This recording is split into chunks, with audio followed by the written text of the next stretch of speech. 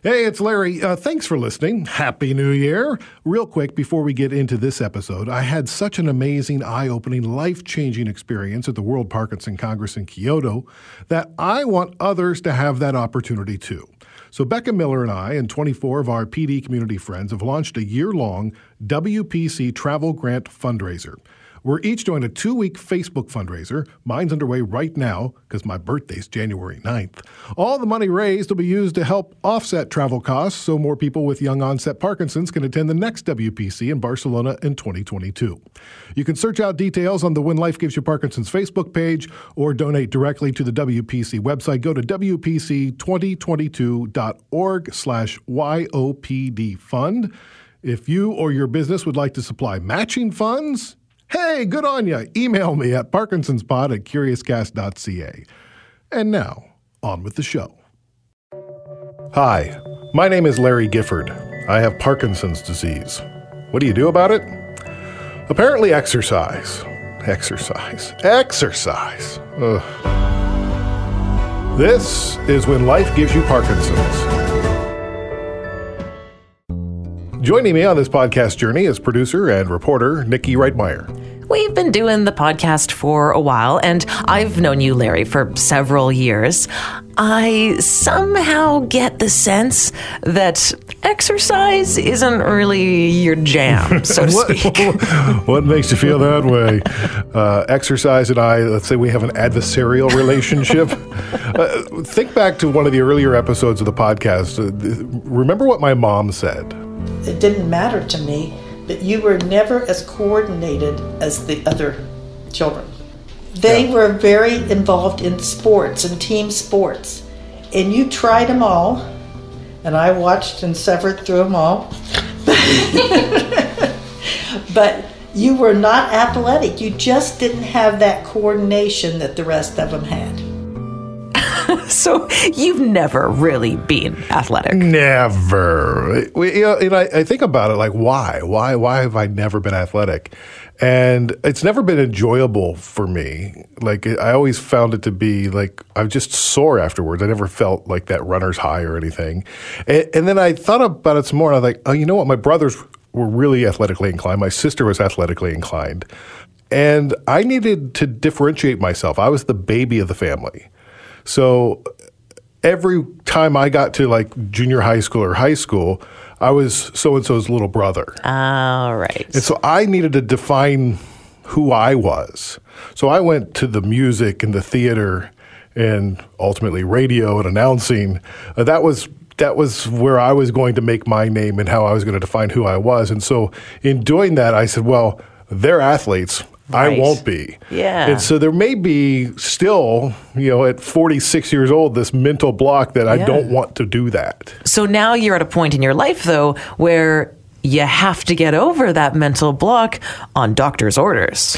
Yeah. And from day one of this diagnosis, August 2017, my neurologist, Dr. Jonathan Squires, has told me, you got to exercise. The only thing that we know so far that slows the progression of Parkinson's disease is physical activity. It does help control the symptoms, and it does help slow the progression as far as we know. So it's very important. Right now, it's really just all theoretical as to what the benefits of exercise are. But there's an increasing body of evidence, both in humans and animal models, that show that exercise does make a difference. In some ways, I feel like all the medications that we use are really just to enable people to exercise, because that's the best treatment that we have right now. Exercise, exercise, exercise. Yes. Isn't that so fascinating that he talks about how the best treatment is, in fact, exercise? And when he talked about the medications, we often think of medication as being an alternative to doing something physical. But in this case, he said the medication is what allows you to do the physical, which ultimately could be the cure. Which is insane that I'm taking medicine so I can exercise more. It's like, wait a second, can't I just take a pill and be done with it? Isn't it either or? Isn't there an injection or can't I have a lobotomy or something? Now I got to figure out what I'm going to do. Like the reality is I have Parkinson's. And so if I'm going to live a happy life, if I'm going to live a productive life, if I want to stave off these symptoms, I got to find my exercise. And so that's what I'm committed to doing. All right. So we've arrived at the Parkinson's Wellness Center, where I'm going to try boxing for the first time. This should be interesting. I don't know if I'm prepared for this, but it's going to be an hour of my life that will make me better, I'm told. So we'll see. My wife, Rebecca, and I are at Impact Parkinson's, Mind, Body, Soul, Parkinson's Wellness Center in New Westminster, British Columbia. The gym is in a strip mall. It used to be a wine store. The sign still hangs above the front door. A group of ladies greets us at the front door. And there's one voice that rises above the rest. Okay, let's go. Slow it down, Jay. Slow it down. That voice belongs to Robin Morrell. She's certified and trained in Rock Steady Boxing, which is the boxing program most associated with Parkinson's. And when you went to the training, what did you learn about how boxing can help Parkinson's? Watch behind you. A boxer trains, everything that a boxer does for training really works on all the different symptoms of Parkinson's. So you've got your footwork, your hand-eye coordination, your balance, you've got cognitive, you've got speed, all of that type of thing. And they can all relate somehow to all the different symptoms of Parkinson's. Wow. So that's why the boxing is the most researched sport exercise for people with Parkinson's. And it's what they have found that works the best. And what do you see in your own experience as you're meeting people with Parkinson's and are taking the boxing? Yeah. How does it change them? It gives them a lot more confidence. I think that's the biggest thing that I see. There was a time when I was doing assessments, and it still happens. Somebody's wife or husband or daughter will bring somebody in for an assessment, and they're like, they don't want to be here. They're kicking and screaming, and they're like, I don't know about this. And within 3 months, they're still here. And they're like, some of them I can think of it 2 years later, they're still here. Oh, that's great. So it's fun. It's a safe environment. Everybody here has Parkinson's, so they don't feel self-conscious at all. I think that's one of the great things. Built up a big family and a community. Some of them now go golfing together. They go for lunch. They go to the theater. So they've made a lot of close friends. Good. So I think it's the confidence that lets them go out in public more if they feel like they couldn't before. Holidays, oh my God. They go on holidays now like you wouldn't believe. My first summer I was open, nobody took time off. And now, because of being able to move better, they feel more confident going on holidays. Right? Oh, that's great. Going on an airplane, going on a cruise, right? All that kind of thing. I bet at this point, Larry, you're wishing that the boxing gym was still a wine store. I was looking for like a tap or something. It's incredible, though, that boxing, in her opinion, seems to be the best sport for your body and also for building confidence. Well, and that's what I found throughout this day trying the boxing, and the people I spoke to is like, it's not just about the physical activity. They're challenging your mind too, which is really interesting. As the class begins, everyone gathers in a circle, and she introduced me to the group. Hi, thanks for letting me crash your class today. I last August was diagnosed with Parkinson's, young onset Parkinson's. I'm 46 years old. This is my wife, Rebecca. And I'm here for me because I want to learn what this is about. And I'm also here to document my experience and find out other people's stories. And I've been adverse to exercise my whole life, so this is really hard. Like when they said, the one thing you can do is exercise, I'm like, it couldn't have been chocolate. Like, you just have to eat a lot of chocolate, it'll all go away. So I'm trying to find my exercise that will help me stave off Parkinson's. So this is just part of my journey. So thanks for letting me be here. Thank you, Larry. After that, Robin quickly partners me up with Sugar Jay. Jay Siddle is 65. He was diagnosed at 53, and he's fairly new to boxing. I've been doing this for about a year and a half. Okay. And when did you get I diagnosed? got diagnosed about 12 years ago. Okay, so do you feel this is... Oh, this has saved my life. Really? Absolutely. Because it really recharges your cognitive thinking. So we start with warm-ups, stretches, passing red rubber balls over our heads, backwards, side to side, between our legs. Okay. And over. Okay. You're going to do that in one direction for 30 seconds, and then you're going to reverse Nikki, I got to be honest. About this point, I'm like, all right, well, that was fun. Yeah, no kidding. Wow. But I stick with it. There are stations all around the room. Half of them are boxing focused, and half are non-boxing. So there's eye-hand coordination, cognitive exercises. So they had all the letters of the alphabet on the wall, and one of the assistants would be standing right beside you, and she'd yell out K. And so with my left hand, I'd point at the K. Touch the K with my hand, and then she'd shout out M, and I'd use my right hand and I'd hit the M, and so you keep alternating left and right hands. And what was fascinating to me, I'm like, this is like something a kindergartner would do, right? Well, that's what I'm thinking. Yeah. So Parkinson's really affects the right side of my body, and it was amazing how slow I was in finding and pointing to the letters with my right hand versus my left hand. Interesting. I'm like, wow. So then what they're trying to do is, get that neuroplasticity and just retrain your brain about those things. So it was fascinating. It really opened my eyes to like, oh, yeah. God, this is horrible. Jeez, and it's funny how that turned out to be so much harder than it sounds. Yeah, I'm like, this will be easy. And then they did the balance thing where you had to stand on like a wobbly ball. Oh, yeah. Core exercises like planking. Ooh. Why don't we work on a plank? Okay? Ooh, I'd heard about it and seen it on Instagram, but I'd never done it before. Just like that. We're going to hold that for a minute. Okay. And good luck with that. We or me? It sounds like through all of this, you're really getting in touch with your body. Oh, I hadn't thought of that, but I guess so. I'm very aware of my body throughout this whole day. Yeah. And there are moments where I'm enjoying it,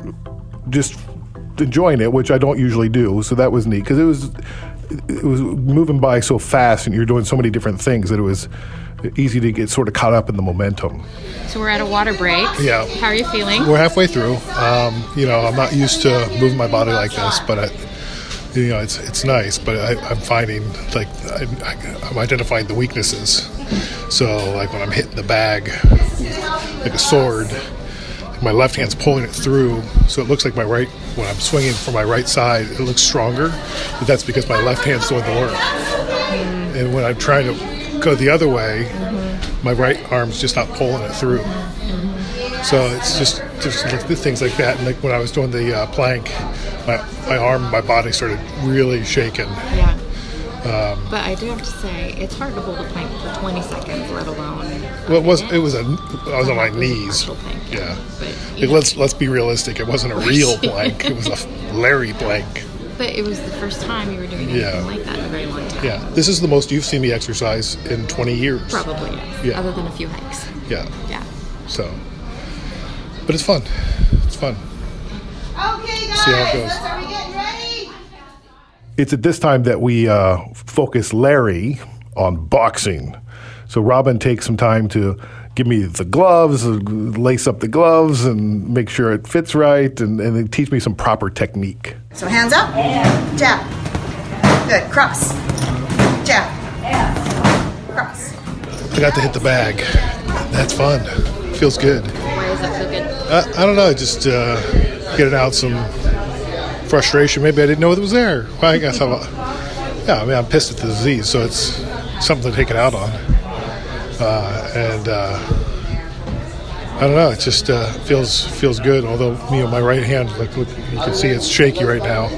So anytime I get extra adrenaline or get nervous or get emotionally invested in something, tremors start up. But it's How does your hand feel when you're? it doesn't hurt. It doesn't hurt. Does it feel in control? It doesn't. It feels no. It doesn't feel as in control as my left. That's it. How are you feeling? Well, I feel like Rocky. So sounds like it was a little bit harder than you thought it might be. Yeah, it was exhausting, but not in a bad way. I can see that this could be fun. And as I try to find the things that I want to do to exercise, I'd certainly I'm not ruling this out for sure. Jay and I reconnected at the end of the session for punch mitt drills, which, one guy wears the boxing gloves, and then there's like almost like a catcher's mitt that you punch. Oh, okay. Yeah, like a blocker or something. Right, yeah. And so we were taking turns wearing the flat mitts while the other one punches. Reset. Reset. Good.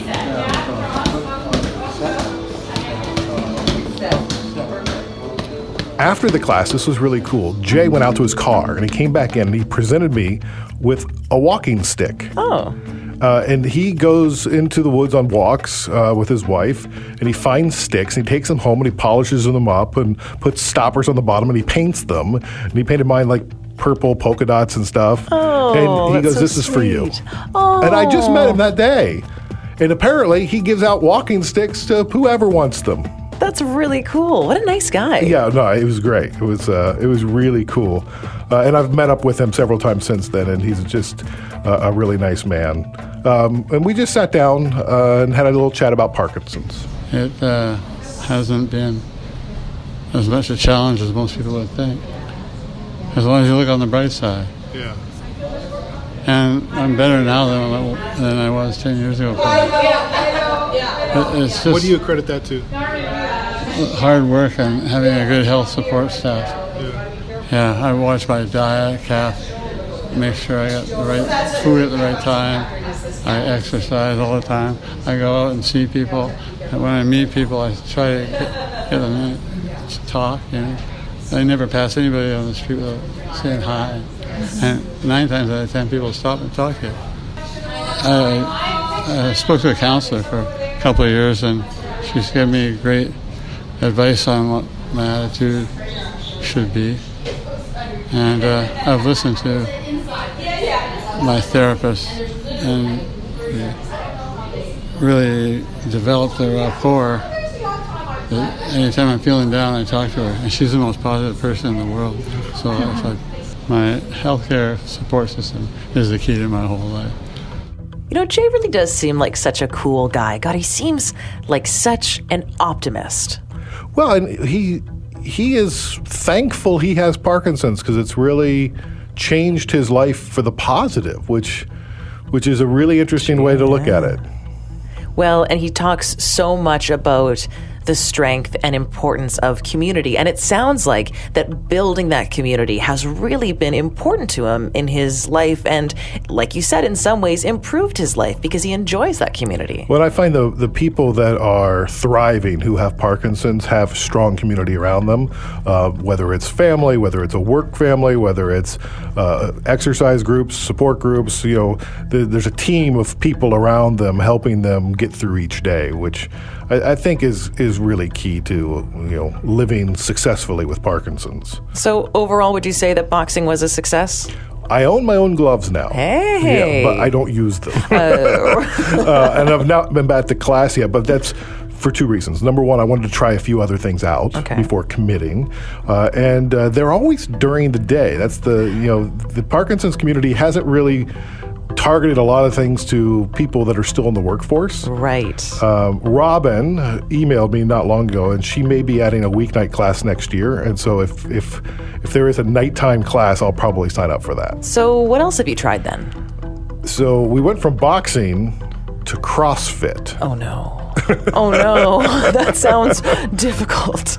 Do you remember Hillary? Yeah, of course. Yeah, she's the young woman that we talked to about anxiety. She had Parkinson's symptoms since she was 12. She's now 27, diagnosed at 24. Well, she challenged me to join her for CrossFit. I love CrossFit, and I find I didn't join CrossFit because of my Parkinson's. I actually joined CrossFit because I saw a video of girls in booty shorts and sports bras doing rope climbs, and I wanted to be like them, and now I am. Okay, so I'm trying to imagine you in booty shorts and having a hard time doing it. I don't want to wear booty shorts or a sports bra, but CrossFit does seem interesting, if not extreme, and it does seem to help Hill. I just actually feel like CrossFit has changed my life and made me... I don't know what I would be like without CrossFit having my diagnosis, because I am able to push through a lot physically, because I'm a lot stronger than I would have been. So Hillary invited me to Rain City Fitness, where I met her trainer, Liz Carrier. So you may have the same question that I had, like, what is CrossFit? Yeah. That's a great question. It can be a lot of different things to a lot of different people, but it is a strength and conditioning program that works on moving external objects, moving your body weight, working on your cardiovascular conditioning, working on moving odd objects, all of the above. I think most people probably associate it with like moving big tires and Absolutely. throwing things. I do that every day, every hour of the day. Yep, that's exactly how it works. Yep. No, it's more about being able to move lots of different things. So whether that's a barbell or your own body weight through space, meaning like pull-ups and push-ups and things like that, all of that is important. You're looking at me, and I'm not really CrossFit shape. That's okay. Is that okay? Am I going Absolutely. to survive? Or we am I will crazy? start with where you're at. Okay. Yeah, we're going to ride the bike. We're going to squat with just your body weight, and we'll go from there. All right. Yeah. Okay, Larry, I totally didn't think that she was joking when she said that she just flips tires around all day. I legitimately thought she was being serious because I, too, associate CrossFit with those really strong people in sports bras and booty shorts who flip tires all day long. Well, she has a very, let's say, sarcastic sense of humor, which is kind of endearing for a trainer because you want somebody who can laugh with you. Well, laugh while they're torturing you, right? While they're torturing you and making fun of you. No, she was very supportive. I was waiting for Hillary to show up, so we were just sort of passing time, and Liz said, let's just begin without her. So the torture began. Okay, so I'm about 10 minutes into this. I was stretching, and I'm already out of breath. This is not good. Now, I didn't do anything too extreme, Nikki. I rode a cool-looking bike and did some squats on boxes with different kinds of weights. One looked like it weighed 100 pounds, but it really was like 10. So, like, the pictures on Instagram were awesome. Super good, yeah. And I used some kettle weights, and I did work up a sweat. All right, so what did I just do? So you did a workout where you biked, you did goblet squats, and you did step-ups. What are goblets? Goblet squats, where you hold a kettlebell out in front of you. We did some 8-kilo squats and some 12-kilo squats. Okay. How did I do? You did great. You squatted well. You moved the entire time. Didn't complain. Broke a sweat. I'm intimidated by the ropes on the wall. Yep, we're not using the ropes on the wall right now. You. Yep. That's scary. Yep. All right. They're just an accessory. They just make the gym look tough. Goes with the concrete walls, Great. Well, you know what, Larry? I got to say good for you because that is a really intimidating environment. It was like there was lots of grunting and snatching up weights up over your head, and I'm like, we're not doing that, right? She goes, no, you need to work up to that. In fact, she was telling me that in order to join a class, you have to do like an introductory training session just to learn the moves for 4 or 5 sessions. Oh, wow. So it's like one-on-one training so you can learn the CrossFit moves so you do it safely so they're not throwing you into the lion's den. All right, and that's where they teach you how to use those crazy-looking ropes on the walls. Apparently, okay. Yeah. After the workout, Hillary did appear, and that happens with people with Parkinson's. Everyone has great intentions, but you can only do what you can do on any given day. You arrive when you arrive. No big deal. And I caught her up on my CrossFit experience. I can tell you, after doing CrossFit, at first, it wasn't physically difficult, but it was mentally difficult. Oh, totally. And with each rep, it got physically more difficult and mentally easier. Yeah. Which I found very fascinating. I love CrossFit because it has given me the opportunity to realize my potential, kind of. Than I thought I was. I just have fun lifting weight and snatching. I actually don't like lifting weight, it's a lie. I like doing cardio. But that's where Liz is helping me with my strength. Good. So, she's amazing. Yeah, she is amazing. She was great. Mm-hmm. She put me through the ringer. Although you're talking about bouncing balls off the wall and snatching, and I just rode a bike and did some steps. That's not an easy bike though. The Airdyne, is that what she put you on? It's actually it's death. So that's amazing that you did that, and I think it's awesome that you came in here today to try it out. This is just my instinct to push and do CrossFit because I love doing CrossFit, and the second I feel better, I want to just keep pushing myself. But then I hear my friend telling me that her boyfriend's dad, who has Parkinson's, just sits on the couch all the time, which breaks my heart to hear that. I don't want to give up.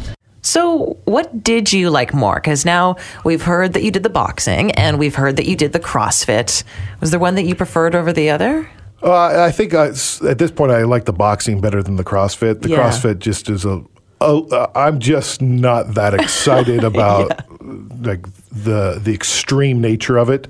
The boxing seems more up my alley for sure. I imagine after both, though, that you were pretty sore. Oh, yeah, I was sore.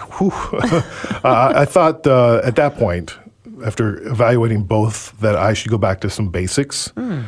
So I called up a physiotherapist. Her name is Naomi Casiro, and she specializes in working with people with Parkinson's. 1, 2, 1, 2. Can you hear that? Yeah. 2. So even that out. 1, 2, 1, 2. So she put me on a treadmill, Nikki. And, I've been walking my whole life. But at some point, my brain forgot how to do it on the right side of my body. So my foot clomps, my arm doesn't swing when I walk.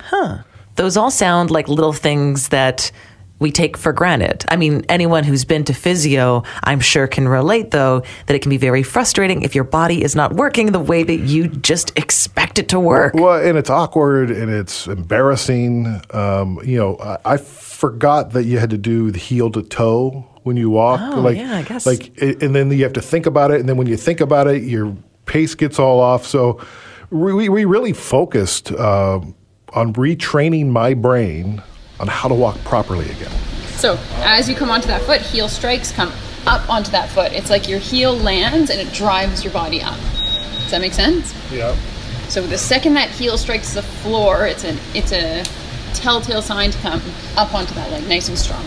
Yes, there we go. I always tell people it's like you're walking down the aisle, right? That nice. Yeah. And these were like 45-minute or hour-long sessions where she taught me exercises I could do on my own. And she identified like certain sounds or like feelings in my feet that would alert my brain that I'm walking weird. So it wasn't that she expected me to walk correctly 100% of the time, but she wanted me to be aware or become conscious that I wasn't walking properly. Because as soon as that awareness comes, it means your brain is being retrained. Because for apparently years now, my brain didn't think anything of it. So on the treadmill, she had me walking, and she wanted to hear the heel hit the mat. Oh, okay. And so I could hear my feet go do do do do instead of do do do do. Oh. So that's what we're listening for, and so you want a more consistent rhythm and not this limpy rhythm. Right. So you're just listening for a rhythm. And we're going super slow. Like you get on a treadmill and most people are getting up to a jog at some point. We're not even fast walking. Like this is like really slow because you're just trying to retrain your brain. Interesting. So it's, again, not something you have to think about all the time, but it's another cue just to tell your brain, oh, that sounds nice and even. I must be doing a good job of that, right? Or it sounds like I'm an elephant on one side and a feather on the other, so we want to even that out a little bit, right? After a couple of sessions, I sat down with Naomi to discuss why physio is so important for people with Parkinson's. We know from the research that exercise is the only thing that's known to truly mitigate disease progression and really challenge the brain to change in a way that can change the symptoms longer term. And what do you work on? Like if somebody's never been through physio, it can be intimidating. Yeah, so our programs are very individualized. So it's really important to me to look at each client and what they're struggling with. We call Parkinson's the designer disease because everyone, there's a whole gamut of symptoms and everyone has kind of different pieces and parts of all of those symptoms. So we really need to look at what people's challenges are, what they want to accomplish in their life, what their goals are, and set our programs accordingly. But really what we're doing is we do Parkinson's specific exercise to change the brain, which then changes the body. So when I walked in here, what did you see? So when you walked in, we talked immediately about, things that were challenging for you and stuff like that. I knew a little bit about you from before, and obviously you're somebody who is a go-getter and really wants to enjoy life and be able to do the things you want to do. So that was kind of a primary focus that I saw right away. I'm always, from my physio standpoint, triggered to see things in gait and walking and biomechanics. So immediately I noticed that your gait was something that was challenging you, and once I got my hands on and started actually taking a peek at what was going on, I recognized what was starting to lead to that, and that there was actually things that were being underutilized that could be improved there. What does that mean? What does that mean? It means that with Parkinson's, there's very often there's something that we call kind of this motor weakness. Your muscles are there and they're ready to function, but the signals aren't getting through. And so with Parkinson's, when you've been repeating patterns for a very long time, people often have symptoms, a year or two before they get diagnosed. These patterns kind of are hidden in there, and they start to creep up on you, and your brain doesn't notice. And so if we can start targeting the things that are underlying, they're there, they just aren't being utilized. They really want to be woken up, right? It's like waking up those motor patterns. Then often people's function improves drastically. It just takes a little bit of poking and prodding to get those things working. You actually flick my feet. I flick your feet, yes. So it's a facilitation technique to draw the brain's attention to an area of the body that's not working or woken up as much as it should be, and start getting those motor patterns firing so we can improve naturally how much your brain pays attention to that area and sends those motor signals on a regular basis. So we've had 3 sessions. How am I doing? You're doing great. Luckily your body is very responsive to those facilitation techniques, and you're very hardworking, and so have listened very carefully to the things I've told you. I always tell people, I can only do so much. I can give you the information and I can give you the exercises, but when it comes down to it, you have to do the work. And so you've been very good at that so far. And I think you're doing great. It's with Parkinson's and exercises, we very often do see those changes start to come out very quickly, which is great because it's motivating, right? It's motivating to see your body changing, and I think realize the potential. People with Parkinson's, I say, are chronically under-challenged, in my opinion, and feel often like they don't have control of what's happening to them. So part of it is that, you can bring back a little bit of that control. You do have some control over what your body does and how you move, and what exercises you can do to change that and things like that. Well, the diagnosis is heavy. It sort of weighs you down, and it sort of wraps you in a cocoon, and you feel smaller and smaller and smaller, and there's part of you that's just like, well, this is my lot in life, and there's nothing I can do about it. Yeah. And then what you've shown me is that there is something you can do about it. Yeah, and it's really important to me that, people with Parkinson's realize that they do have control, right? You don't have control over everything, but you have control over some things. And our medical system, we have phenomenal neurologists in our city, but they're very, overworked. They don't have a lot of time. So people get a diagnosis and they get sent out the door. So one of the things that's really important to me is to sit down with people and listen to their story and hear what their goals are, and create a program where they feel like they have control over those things and can actually be an active participant in their lives, right? You don't have to passively live with Parkinson's. You can be active, and yes, Parkinson's comes along with you, but you can be, the active driver, the person in the driver's seat. I'm newly diagnosed, and I'm young onset. But is physio for somebody who's had it for 10 years and is well along the path? Yeah, so I think, generally I would say we can always do something. The goals have to change depending on where you are in your progression. Ideally, everyone gets sent to Parkinson-specific physiotherapy, the week they are diagnosed. The earlier we can address things, the better. But that's not always our system, and the word doesn't always get out. So, yeah, we can definitely still treat people further down the line. And I treat everyone from newly diagnosed to very, very late in disease progression. And again, it's just a matter of adjusting our goals and what we're working on. But absolutely, there's still treatment. What she said is absolutely true. You have to put in the work if you want to get results. So it's cool that she said, Larry, your body's responsive, and yes, you're putting in the work, so I think you're going to be successful at this. Yeah. That being said, I was able to keep up with it for a while. And then Luna, our dog that we talked about in the extra dosage episode, she came into our lives, and I had no time or energy or focus for exercise.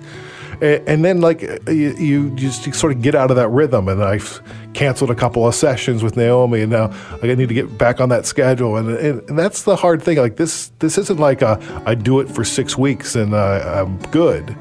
This is I've got to figure out how to incorporate exercise into my life for the rest of my life. Like, I won't even commit to an apartment. Like, I won't even buy a house. Like, the only thing I've committed to for the rest of my life are my wife and my son. Yeah. Well, it's true because you kind of take life one day at a time, but you have to schedule now all of these new appointments into your very busy life. Yeah, it's Parkinson's. it's Parkinson's. It's my new reality. The other thing she did, you remember the walking stick I had from Jay? Yeah, of course. Yeah, she hates that. Oh, no. Because she loves the pole, but it doesn't help my walk be normal. So she gave me 2 poles. They're called urban poles. I use them for walking now around the city or getting around town. And it helps keep my arms moving because I have to use both arms to move the poles, and it keeps my stride going, and I can hear when they're hitting the ground, so the poles actually help with the sound. So it's, they're making some cool stuff for us. And it also, I'm 46. I don't look like an invalid. I don't look like I need a seat on the bus. Right. But if I have poles, people are more likely to let me sit in the handicapped area, because standing and trying to balance on a moving bus is a big challenge. So the poles actually help it's a visual notification that there's something wrong here. That makes sense, actually. So it helps you in more ways than just one. Absolutely. Now, Naomi mentioned some research. Yeah, that's the research that shows us that exercise is important for combating the progression of symptoms. But what is it about exercise? How much exercise do you do? How often do you do it? Why exercise? Yeah. I have a lot of questions, Nikki. Yeah. So I went straight to the source. The doctor who did the research and wrote the paper on exercise and Parkinson's is Dr. Jon Stoessl. He is the head of neurology and the co-director of the Center of Brain Health over at UBC, University of British Columbia. You're the guy. You're the one. And probably all of the world has been doing the research on exercise and Parkinson's, telling me it's good for me. Why is exercise good for me? Well, we think exercise is important for many reasons. There's plenty of evidence in Parkinson's and in other conditions as well that exercise will help treat the symptoms of the moment. So motor function, balance, things like that improve. Importantly, exercise is also good for treating the aspects of Parkinson's that don't respond so well to medication. Things like cognition, mood, apathy. Apathy can be a big problem in Parkinson's, and it doesn't respond very well to most medications. So those are for the here and now. But the other much more tantalizing aspect of this is that evidence would suggest that exercise has an impact on the progression of Parkinson's. There are very few, in fact, we don't have any medical treatments that have been shown to have an impact on disease progression. So we can treat the symptoms, but we don't end up treating the underlying disease. Exercise may actually be the way to do that. Do we know why? We don't. At this point, there are several suggestions. Some of the things that we've been pursuing are that exercise improves brain plasticity. It may actually help the brain rev up connections so that the different parts of the brain are talking better to other parts of the brain. We have a tantalizing suggestion that exercise may actually reduce abnormal levels of inflammation in the brain, but I think it's too early to know that for sure. But there are other lines of evidence we're not looking at this directly ourselves. There's been a lot of work suggesting that exercise increases the levels of certain growth factors that are important for the survival and discrete function of certain types of nerve cells. Now, you can potentially try to give those growth factors as a medicinal treatment, but they don't actually easily cross the blood-brain barrier. So with exercise, you may be able to ramp up the levels in the brain. Now, when we talk about exercise, what kind of exercise are we talking? So that's also not known for sure. There is some controversy as to whether the focus should be on aerobic exercise or resistance training, like weights and so on. I think in general, probably the preponderance of evidence suggests that aerobic exercise is important, although perhaps some combination of the two is better than either alone. And as for whether it's cycling, running, treadmill, what have you, I personally doubt that it's that important which one you pursue. The more important thing is to actually do it. And so that's why it's important, as I tell people, is to do what you hate the least. Because, it's no good somebody prescribing you half an hour on the treadmill every day if you will never get on a treadmill. So how much do you have to do to be effective?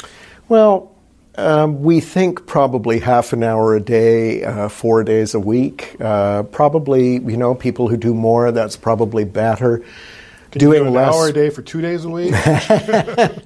Probably not quite as good. I'm not an expert on exercise physiology. I'm trying to negotiate fewer times. Yeah, you're bargaining with the devil here. I know. I would say it's more important to do some than to do none. So one of the weird things, and my wife and I talk about this all the time, is like when I exercise, I don't get that euphoria that everybody talks about. Like I don't end my exercise going, "Whew, I feel good." I end going, "God, that hurt." So you've raised a really interesting question, a question that for me is scientifically very interesting, which is this whole issue of the reward that people perceive from exercise. And I think you're right. I think there are people who get the so-called runner's high and so on. And there may be different makeup. I think some people are more prone to get reward from certain activities. Some people may release more opiates. Some people may release more dopamine in the brain in response to exercise. And we were actually quite interested in looking at the perceived benefits, the self-perceived benefits of exercise as opposed to, if you will, the real benefits, the hard, measurable benefits. And we'd actually tried to design a study a few years back to look at that. It's a bit of a complicated design. Yeah. I know it doesn't impact me physically the same way it does other people, where my reward center is not the same, but does exercise impact everybody with Parkinson's the same, or is that yet to be decided? I don't think we know that, but I think it's fair to assume that everybody stands to derive some benefit from exercise. So even if you don't think it's the most enjoyable thing that you've ever done, I think you would still derive benefit, both physical and mental, from exercise. Dr. Stoessl, thanks so much for your time. My pleasure. Thank you. In each episode of When Life Gives You Parkinson's, Larry takes a moment to chat with his wife, Rebecca. So I see today you signed up for yoga at the Impact Parkinson's. I did. And you invited me to join you. And you have yet to respond. This is the first we've talked about it. Oh, yeah. Okay, I need to make that commitment to changing my attitude towards exercise. I saw an opportunity.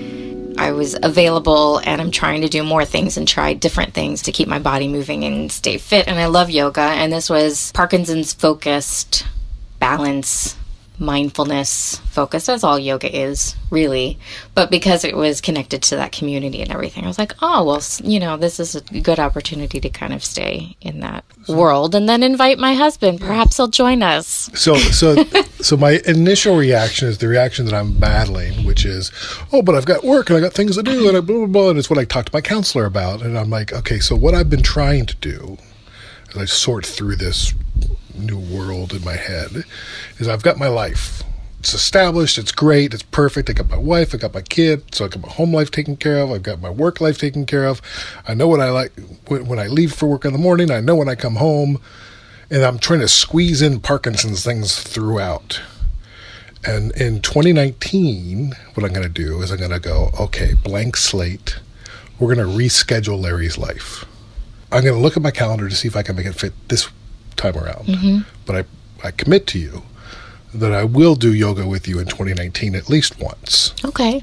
And it's bigger than just I don't want to do it. I need to get over this energetic block that I've created around exercise and about how my definition of Larry is that it doesn't include exercise. Yes, and you let that become part of my story. Your story and your identity and your programming and that your body is something that you live despite. Right. rather than allowing your body to work for you and be super healthy and fit and let you function in a way that's really comfortable and stronger and more capable and comfortable than it has been for most of this lifetime for you. And it's easier for me to say, well, that's just the way I am, instead of taking ownership of protecting my vessel. What do you think has kept you from taking ownership of your body and letting your body be something that is a source of freedom and capability rather than something that now is even a disability?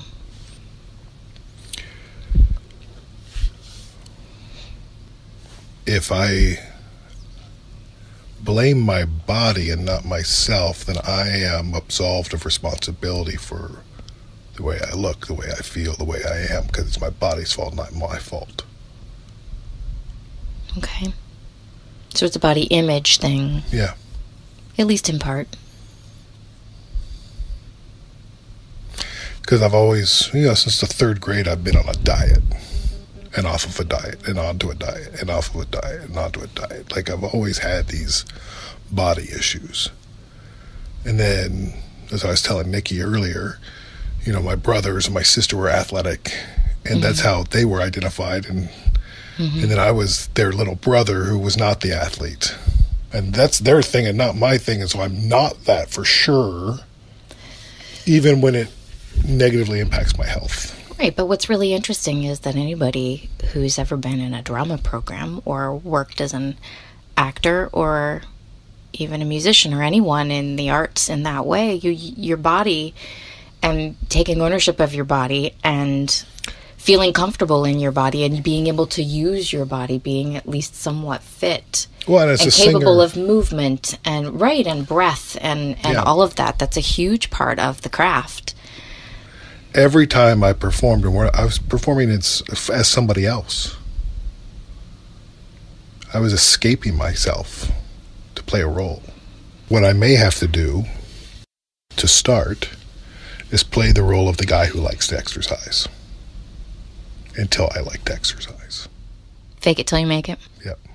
What I observe, what I see, is that coming to terms and coming to a place of not embracing the disease, but embracing the body and the experience that you have in your body, even with the complications and the frustrations and the difficulties and the pain and all those things that are not pleasant.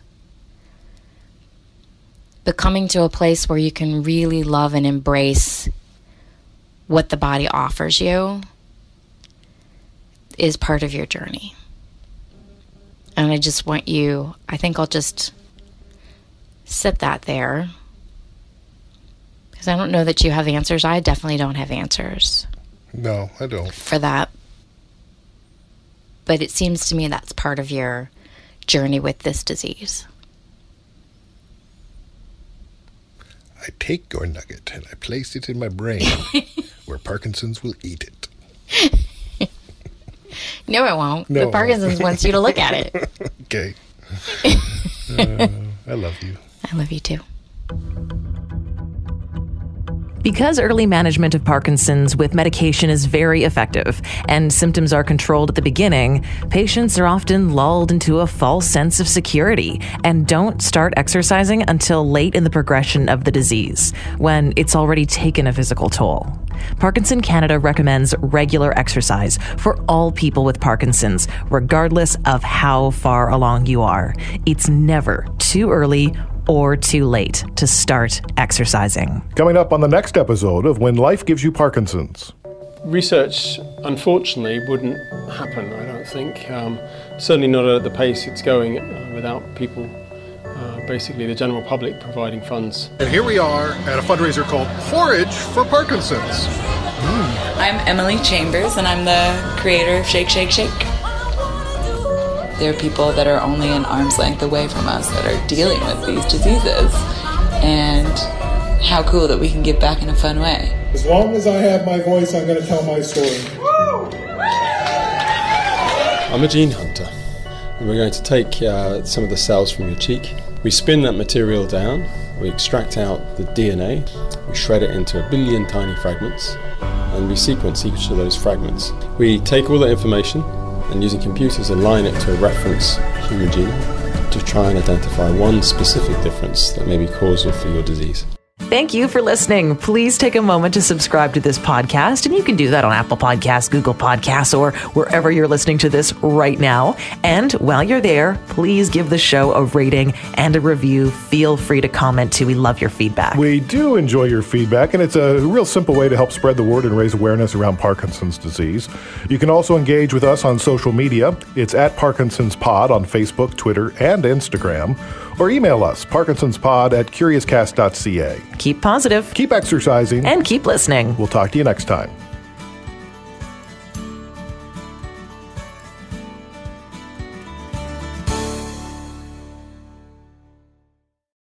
Canada may be known for its landscapes and friendly people, but beneath the surface lies a darker side of crime, history, and the paranormal. Since 2017, the award-winning Dark Poutine podcast has explored the shadowy corners of the Great White North and beyond, delivering chilling tales from a uniquely Canadian perspective. Hosted by Mike Brown and Matthew Stockton with over 300 episodes and fresh releases every Monday, Dark Poutine is your weekly ticket to the creepier side of Canada. Listen to Dark Poutine on Apple, Spotify, Amazon Music, or wherever you get your podcasts.